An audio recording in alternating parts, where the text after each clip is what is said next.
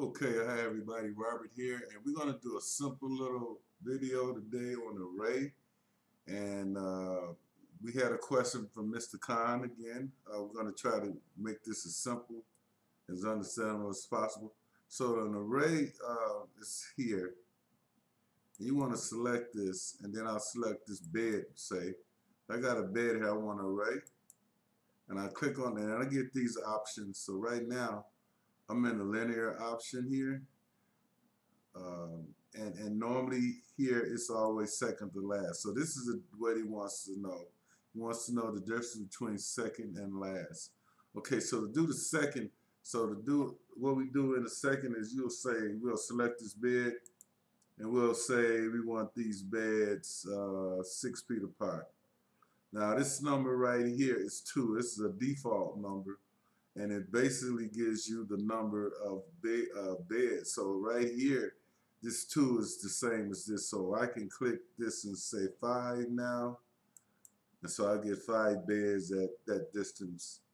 I can go up to, let's say, even just click here, and I can say 20. So that's all that is. So now let's go back to the single bed. And now we want to go to last. So we'll select this bed here, and we'll array it. Now we will select to last.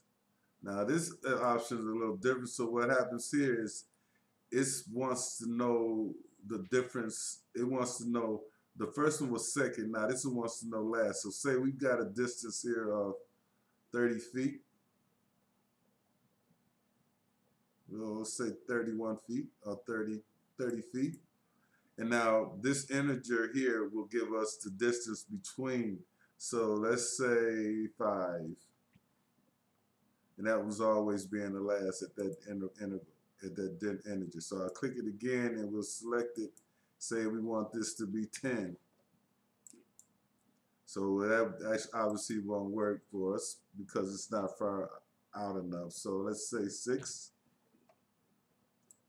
So you can do a lot of things with between the two. I tend to use this one sometime because I know a given distance and it'll let me fit things in between. And now if you notice here, these are grouped. They're always in a group, so you can even now you can edit these groups if you like. I tend to not edit them because they work good together. So for instance, I can take these and I can mirror these, or I can copy these. So I'm going to copy this here. And then I'll still have my array, I think.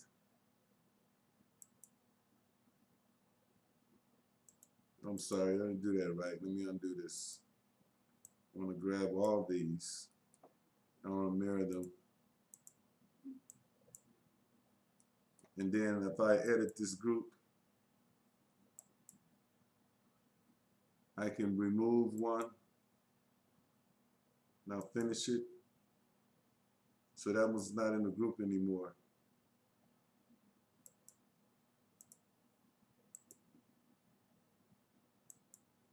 So now let's go back and briefly go over this one more time. So we've got my bed here.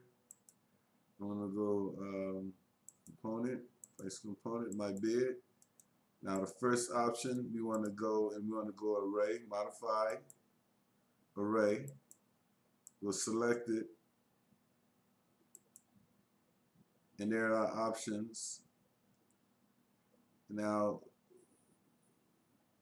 we'll go to second here, and this is always the second element. This is just a number.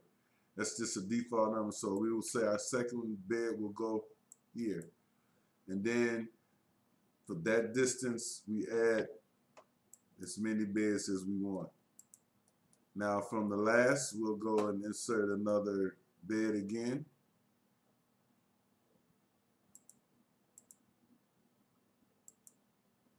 And we'll do this one to last.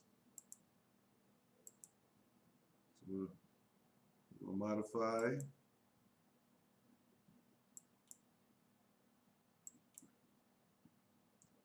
And we'll click to last here. And we'll just place where our last bed will be. let's say it's going to be 71 feet, and then we'll say 10. So those are the differences between